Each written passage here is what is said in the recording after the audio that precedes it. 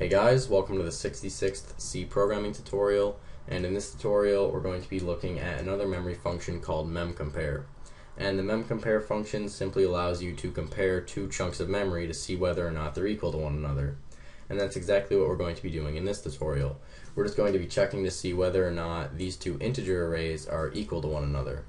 And just make sure that before you start you've included the string header file at the top, because the memcmp function, just like many of the other memory functions, are prototyped inside of this file. Alright, so let's just say that we wanted to compare these two chunks of memory right here.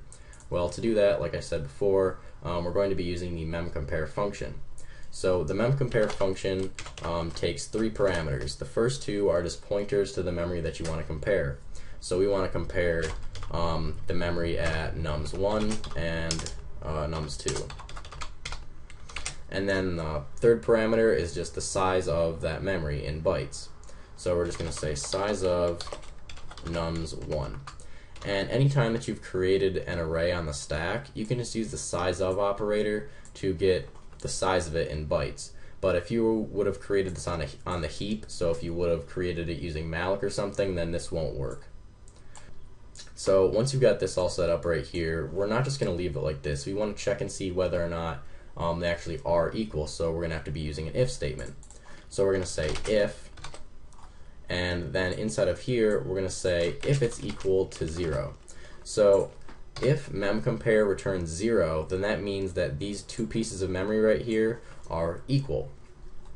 So if this returns 0, then we know that they're equal, so we're just going to go ahead and print out onto the screen they're equal, and then end the line.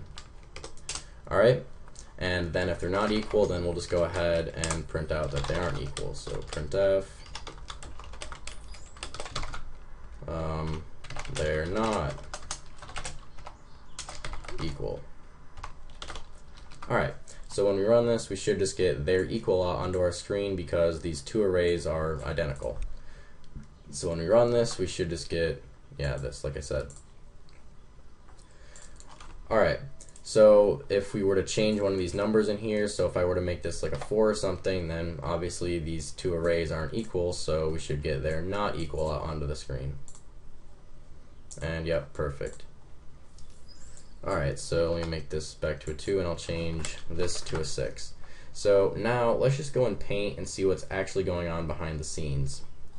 So, alright, so here we have our two arrays. We have nums1 and nums2. And don't worry about where these are exactly in memory. We know they're on the stack, but that's not really what we're talking about in this tutorial. We're talking about comparing memory. So I just drew the picture this way so that you could visualize it a little bit better. Alright, so like I said, we have nums1 and nums2. And this drawing is in fact parallel with what we have up here. So in nums1 we have the numbers 1, 2, 6, and 4, and in nums2 we have 1, 2, 3, 4. Yep, alright. So once again, every integer takes up 4 bytes, so this right here is an integer, and this is an integer, and so on. Alright, but memcmp doesn't know that. It compares them byte by byte. So it comes right here and just compares this byte to this byte right here. If they're the same, then it moves on. So it just keeps going until it finds 2 bytes that aren't equal. So it just keeps going all the way down here until it gets to this 6 and this 3. Well, the 6 is obviously not equal to the 3. So what it does is it checks to see if this byte is larger than this byte. So if this number is greater than this number, then it will return a positive number. And if this number is less than this number, then it will return a negative number. So since the 6 is greater than the 3, memcmp should return a positive number. So if we just go out right here and print out what memcmp returns, then it should be a positive number. It could be 1, it could be 255, we don't know. So we're just going to say printf, and this just returns an int, so modulus I, and then we just want to print out whatever memcmp returns. So I run this and we should get a positive number out onto the screen.